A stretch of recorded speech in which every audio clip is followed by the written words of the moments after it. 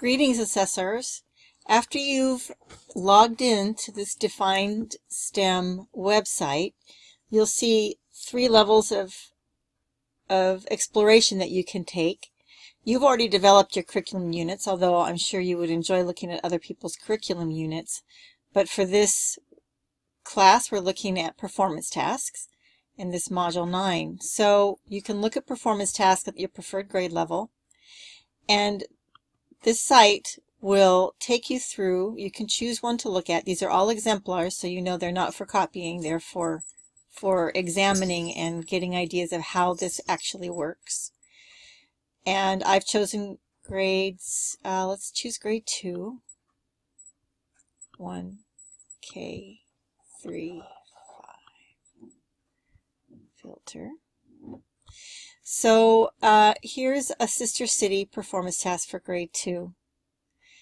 And the performance task itself, you'll see here, is actually the student prompt that you'll be developing from your GRASP model.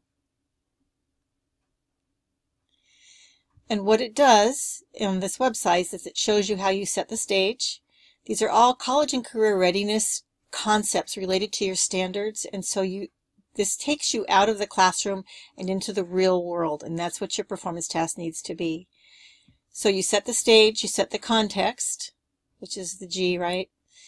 Has many things, your city has many things to make it special. Then you have students explore the background. What are the big ideas and essential questions that need to be covered? Here's your template for GRASP, and it actually gives you an example of what it will look like for the second graders in the situation. And the situation really, you could conceivably be your student prompt, or very close to it. And then the products, what product is going to come out of this particular task? And then it shows you the kinds of things that can be done in combination together to make a culminating performance task.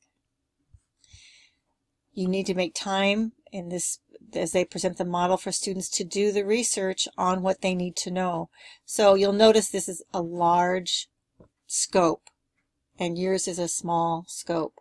So you need to just focus on a small area of research and need, but addressing each of your standards, or each of the expected competencies that your students will need to be able to meet this situation using the content that you've been teaching them.